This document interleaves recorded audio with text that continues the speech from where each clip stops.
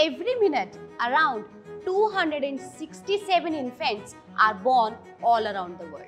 Human population explosion is one of the most talked about topics. Not only humans, every species present on this earth is reproducing. But why?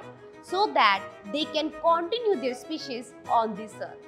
I hope now you can imagine why we cannot see dinosaurs in the real world. Why the population of tiger and blue whale is decreasing day by day.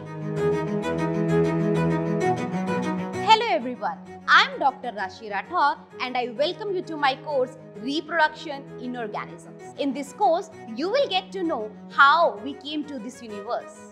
You will also get to know why we are not identical to our parents like other plants and other simple organisms like hydra, amoeba, etc.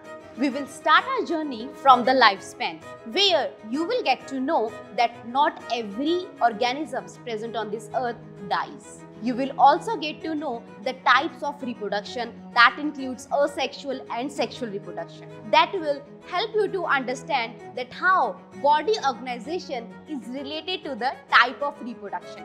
In addition to this, you will also get to know some methods that you can learn to grow your favorite fruits, flowers and vegetables. To know more about reproduction in organisms, stay connected with Tutorac.